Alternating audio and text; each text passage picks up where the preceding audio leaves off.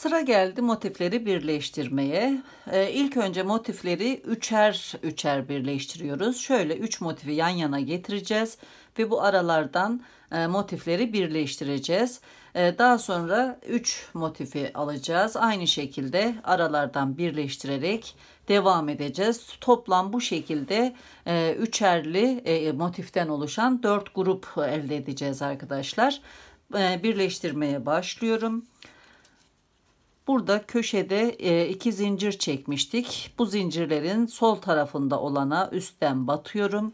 Aynı şekilde diğer motifinde sol tarafında olan zincirine batıyorum. Şu şekilde. Ön yüzleri üst tarafta olacak şekilde yerleştiriyorum. Daha sonra tığ dolayıp bu ilmeklerin içinden çıkartıyorum ve bir ilmek oluşturdum. Şimdi sırayla devam edeceğim. İkinci ilmeklere üstten batıyorum. İp altta yürüyor gördüğünüz gibi. Tığın başını dolayıp ilmek çıkartıyorum. Daha sonra tığdaki ilmeğin içinden geçiriyorum. Kaydırma örüyorum. Üçüncü ilmeklere geldim. Aynı şekilde batıyorum. Tığ dolayıp ilmek çıkartıyorum. Daha sonra tığdaki ilmeğin içinden geçiriyorum. Çok sıkı olmamasına, çok da gevşek olmamasına dikkat edelim. Çirkin durmasın kaydırma sırası. Bu şekilde ilmekleri örmeyi sürdürüyorum.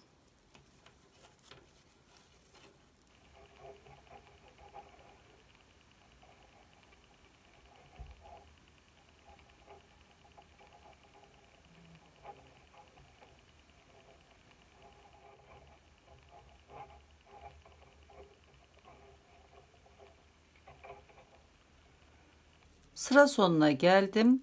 Köşedeki ilk zincire batıyorum bu motifte.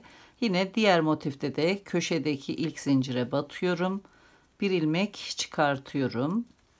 Daha sonra tığdaki ilmeğin içinden geçirip son kaydırmayı yapıyorum. Bu şekilde birleştirdim. İpi kesiyorum.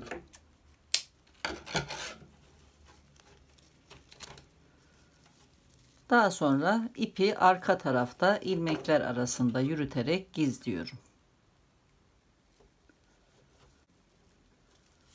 Önce sabitleyeceğim çözülmemesi için.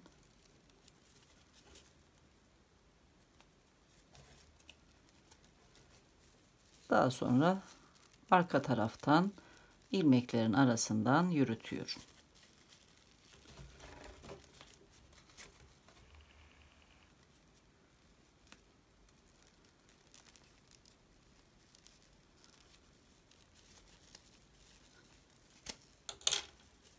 Fazlalığı kesiyorum. Aynı şekilde bu tarafta da ipi ilmekler arasında gizleyerek temizleyeceğim. Üçüncü motifi de aynı şekilde buraya birleştireceğim. Daha sonraki üçlü gruba geçeceğim. Üçer üçer motifleri birleştirelim. Tekrar birlikte olacağız. Motifleri üçer üçer birleştirdim. 4 grup elde ettim. Şimdi bunları tekrar yerleştiriyorum. Bütün hepsini birleştireceğim. İlk üçlü grubu alıyorum. Hemen uç kısmına ikinci üçlü grubu getiriyorum şu şekilde. Üçüncü üçlü grubu ise ikinci grubun uç kısmına şu şekilde yerleştiriyorum. Son üçlü grubu da yine üçüncü grubun uç kısmına birleştiriyorum. Bu şekilde. Burada 4 motif birleşecek. Burası taban bölümü. Şimdi tabandan birleştirmeye başlıyoruz. Önce merkezden başlayıp birinci motifleri birleştireceğim. Daha sonra yan tarafları birleştiriyorum. Bu taraf bittikten sonra merkezden başlıyorum. İkinci tarafı birleştiriyorum. Daha sonra yine aynı şekilde diğer tarafın önce taban bölümünü daha sonra yan parçalarını birleştiriyorum. Bu şekilde devam ediyoruz. Şimdi merkezden birleştirmeye başlayacağız. Karışıklık olmaması için bir ayraçla bu ilk batacağım ilmekleri işaretleyeceğim. Bu parçadaki Şöyle göstereyim. Köşedeki zincirin ilk zincirine, yani sağ taraftaki zincire batıyorum. Burada da yine denk gelecek olan ilk birinci zincire ayracı yerleştirdim. Bu tarafa geçiyorum. Burada ise sol taraftaki zincirleri alacağım. Burada bir, ikinci zincire batıyorum. Burada da yine bu taraf, sol taraftaki ikinci zincire batıyorum. Ve bunları bir ayraçla birleştiriyorum. Şimdi merkezden başlayarak ilk olarak bu kenarı birleştireceğim. İpimi alıyorum. Aynen bu bölümleri birleştirdiğim gibi örmeye başlayacağım. Burada ayracın bulunduğu ilmeğe batıyorum. Burada da yine ayracın bulunduğu ilmeğe üstten batıyorum. İpi alt taraftan alıyorum. Bir ilmek çıkarttım. Daha sonra ikinci ilmeklere batıyorum. Aynı şekilde tığımı doluyorum. İlmek çıkartıyorum. Tığdaki ilmeğin içinden geçiriyorum. Sırayla ilmek atlamadan her ilmeğe batarak her iki motifte de ilmek çıkartıyorum. Kaydırma örerek devam ediyorum. Bu köşeye kadar örelim.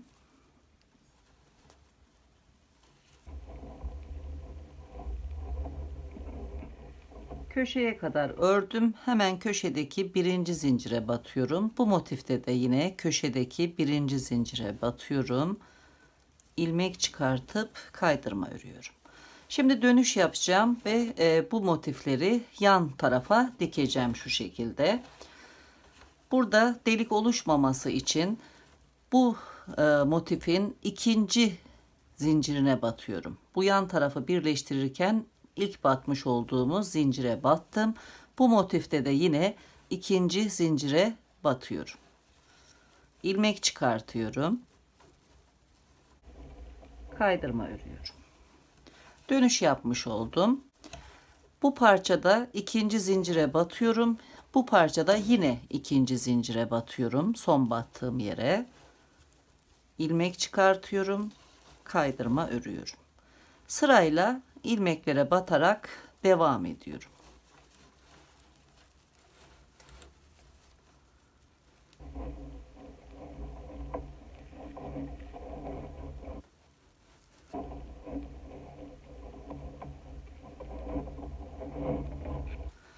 Şu şekilde dönüş yapmış olduk burada. Gördüğünüz gibi delik oluşmadı. Buradan devam edelim. Bu köşeye kadar gelelim.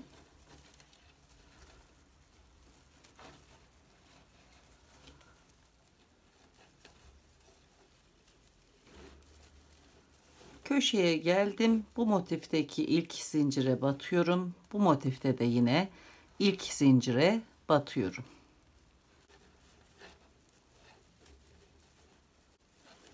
Bu tarafa geçmeden önce her iki motifin de ikinci zincirlerine batıyorum. Bu bölümleri örerken batmış olduğumuz ikinci zincirlere tekrar batıyorum. İlmek çıkartıyorum. Kaydırma örüyorum. Şimdi bu iki motife geçiş yapıyorum. Köşedeki birinci zinciri bu tarafı örerken batmıştık. Şimdi buranın ikinci zincirine batıyorum. Burada da aynı şekilde ikinci zincire batıyorum.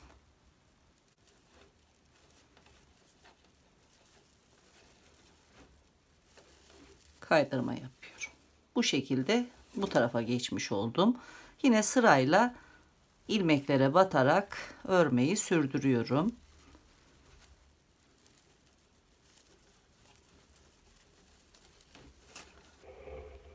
Bu bölümü de bu şekilde kapatmış olduk.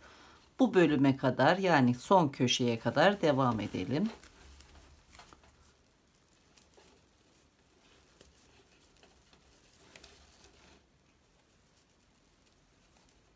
Son motiflerin köşesine geldim.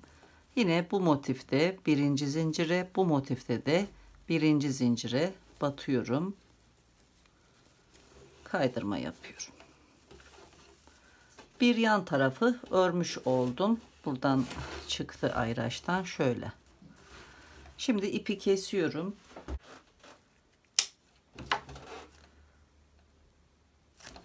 Şu şekilde. Buradan aradan geçirerek bağlantı yapacağım. İpi iğneye geçirdim. Buradan gelen kaydırma sırasının altından şöyle batıyorum. Burada ipin çıktığı ilmeğe de yukarıdan batarak bu bölümü şu şekilde bağlamış oldum. Daha sonra ipi arka tarafta önce sabitleyeceğim. İlmekler arasından geçirerek gizleyeceğim.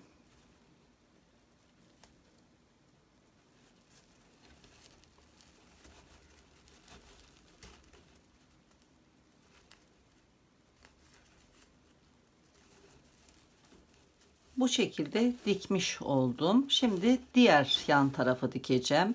Yine tabandan, merkezden başlayacağım. Önce bu bölümü dikeceğim.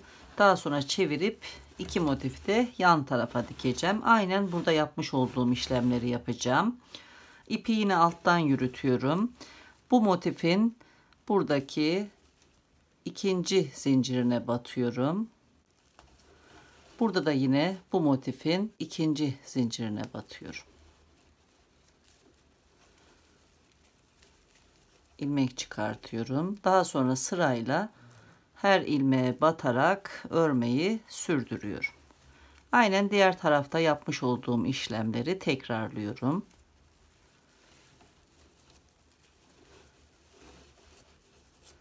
Köşeye kadar örelim.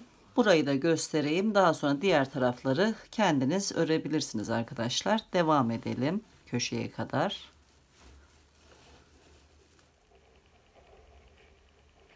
Köşeye kadar geldim.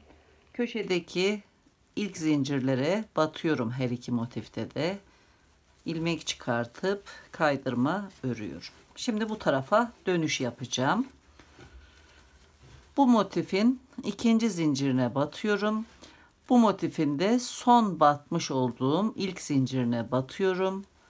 İlmek çıkartıyorum ve kaydırma örüyorum. Şimdi dönüş yapmış oldum. Bu iki motifi buradaki iki motife birleştireceğim. Aynen diğer parçada yapmış olduğum gibi. Burada da yine zincirin ilkine, daha doğrusu ikincisi, burada bir zincir vardı daha önce kullandığımız, buraya batıyorum. Burada da yine aynı şekilde bir ikinci zincire batıyorum.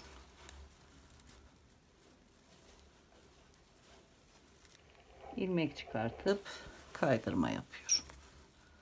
Sırayla ilmeklere batarak devam ediyorum. Bu şekilde örgümüzü sürdürüyoruz. Burayı tamamlayacağız. Aynı şekilde yine merkezden başlayıp dönüş yaparak bu tarafı ve diğer tarafı öreceğiz. Sizler kendiniz de farklı yöntemlerle bu köşeleri birleştirebilirsiniz arkadaşlar. Delik oluşmayacak şekilde. Bu bölümleri birleştirelim. Tekrar birlikte olacağız.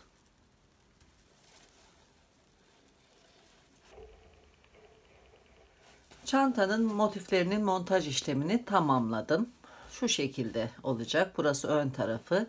Bu çıkıntı olan yerden örmeye başlıyorum. Sık iğne öreceğim. Zincirin altından batıyorum. 1 2 zincir çekiyorum. Aynı yere batıyorum. Bir sık iğne örüyorum. Şu şekilde. Devam ediyorum. Sırayla sık iğnelerin tepesine batarak alt bölüme kadar sık iğne örmeyi sürdürüyorum.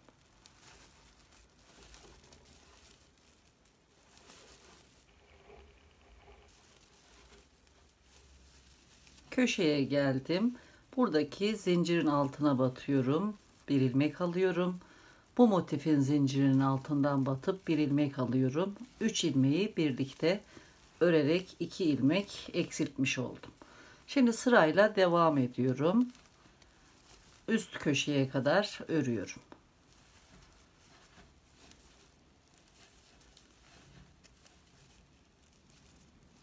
üst köşeye geldim. Üst tarafta zincirin içerisine önce bir sık iğne örüyorum. Bir zincir çekip aynı yere bir sık iğne daha örüyorum. Dönüş yaptım. Şimdi sık iğne örerek buraya geleceğim. Bu yan tarafta da aynen burada yapmış olduğum gibi 2 sık iğneyi birlikte örerek bir sık iğne eksilteceğim. Üst köşeye gelince burada yapmış olduğum işlemleri sürdüreceğim. Bu şekilde örerek başlangıç noktasına kadar gelelim.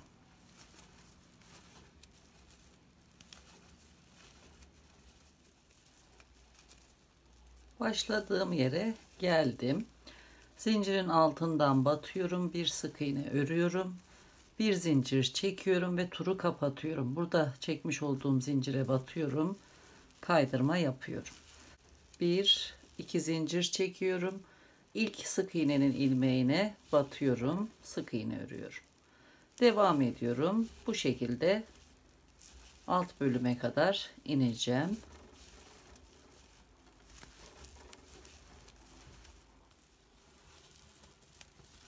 Alt köşeye kadar ördüm.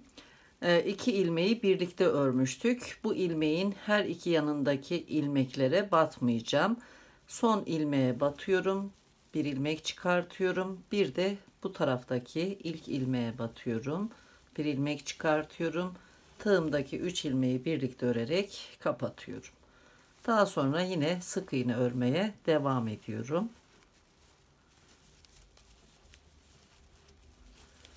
Bu şekilde örgümüzü sürdüreceğiz. Bu sırayı tamamladıktan sonra aynı şekilde bir sıra daha örelim. Çantanın üst bölümüne toplam 3 sıra sık iğne ördüm. Bir sırada ters sık iğne örerek kenar bordürü örüp tamamlayacağız. Bir zincir çekiyorum. Bir ilmek atlıyorum. İkinci ilmeğe batıyorum. Şu şekilde ilmeği biraz uzatıyorum. Sık iğne örüyorum. Bir ilmek atlıyorum. İkinci ilmeğe batıyorum. Sık iğne örüyorum. Bu şekilde dolanıp sıra sonuna kadar örelim.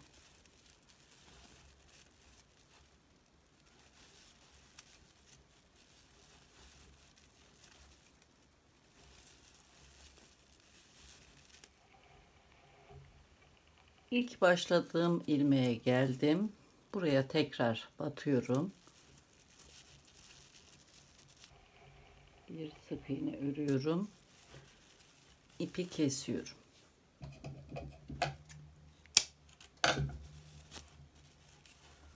İpi iğneye geçiriyorum. Önden batıyorum. Şu şekilde. İpi arka tarafta sabitleyip gizliyorum. Örme işlemini tamamladım. Şimdi ters taraftan çantayı dikkatli bir şekilde ütüleyeceğim ve çanta saplarını yapmaya geçeceğiz. Çantayı ters tarafından ütüledikten sonra çanta saplarını hazırladım. Bir tanesini de çantaya monte ettim gördüğünüz gibi. Şimdi ikinci çanta sapını monte edeceğiz. Ama montajdan önce çanta sapının nasıl yapıldığını göstermek istiyorum. Kameranın kadrajına tam sığamayacağı için küçük bir parça üzerinde göstereceğim.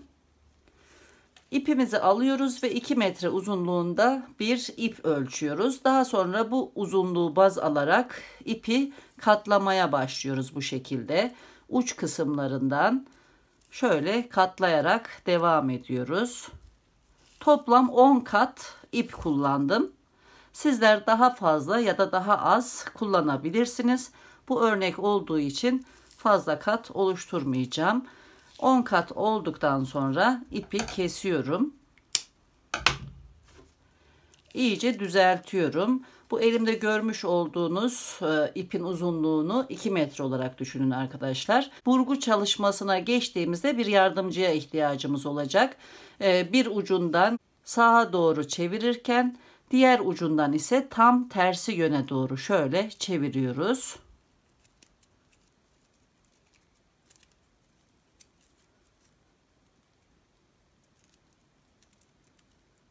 İyice istediğimiz burgu şekline gelene kadar çevirdikten sonra ikiye katlıyoruz. İki ucunu birleştiriyoruz. Şu şekilde burgu oluşturuyoruz. Bu kadar basit. Daha sonra uç kısmından çözülmemesi için buraya küçük bir iple bağlıyoruz. Burada olduğu gibi. Daha sonra çantaya yerleştiriyoruz. Çantaya yerleştirirken iç kısmından dışa doğru yerleştireceğiz. Çantanın içinden bu motifin uç kısmındaki boşluktan sapı geçiriyorum. Diğer ucunu da diğer motifin köşedeki boşluğundan geçiriyorum. Ters taraftan dışa doğru. Bu şekilde. Daha sonra uç kısımlarına düğüm atacağım. Düğüm atarken uç kısımda saçak oluşturdum ben bu şekilde. Yaklaşık 5 cm uzunluğunda. Sizler istediğiniz uzunlukta yapabilirsiniz. Önce birini düğümlüyorum. Sıkıca. İkisinin de uzunluğu eşit olacak şekilde şöyle çanta sapını düzeltiyorum. Ve buradan da yine bir düğüm atıyorum. Düğüm atarken yine kontrol ediyorum. Biri uzun, biri kısa olmaması için.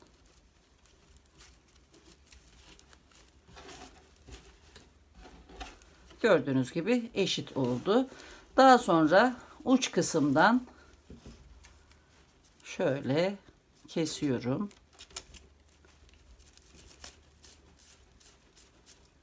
Aynı şekilde aynı uzunlukta olacak şekilde şöyle ölçüyorum. Fazlalığı kesiyorum.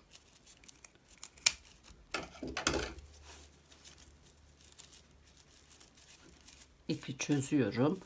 Yine uç kısımlarını düzeltiyorum.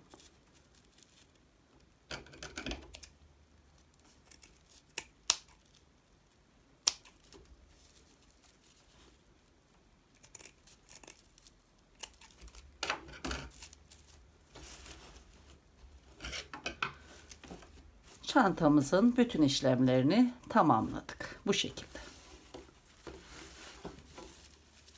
Çantanın bütün işlemlerini tamamladım. Kullanıma hazır hale geldi arkadaşlar. Rengi ve modeliyle gerçekten çok şık bir yazlık çanta oldu. Yapılışı da çok kolay. Bugünkü projemizin sonuna geldik. Yeni projelerde tekrar birlikte olmak dileğiyle. Hoşça kalın, sağlıkla kalın.